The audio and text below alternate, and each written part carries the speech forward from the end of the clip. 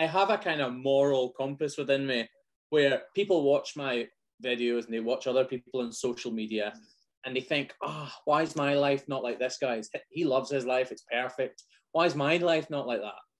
Well, on the videos, we're completely honest and true, but we show the good honest and the good truth. We don't show any of the bad truths and the negativity that can be involved in agriculture or general life.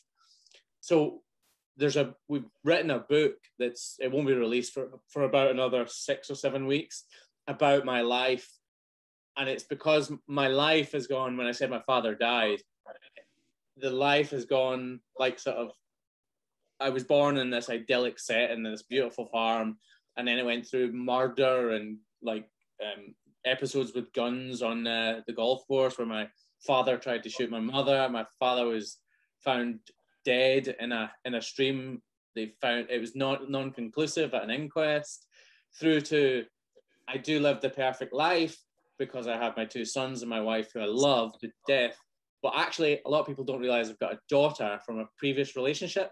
And about 3 years ago, it just exploded. So before the YouTube, it exploded, and I've never seen my daughter since. But she's like a huge part of me. So for the last 3.5 years, I actually have a separate YouTube channel that I upload a video every month as a note to my daughter, so she knows I'm thinking about her all the time.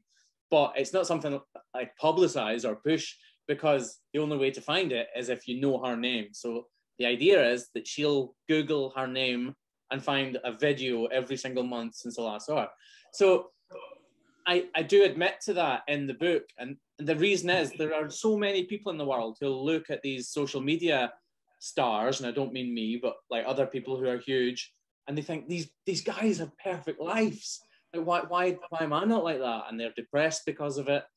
But actually, there's real stories behind them, and I think it needs to be talked about more.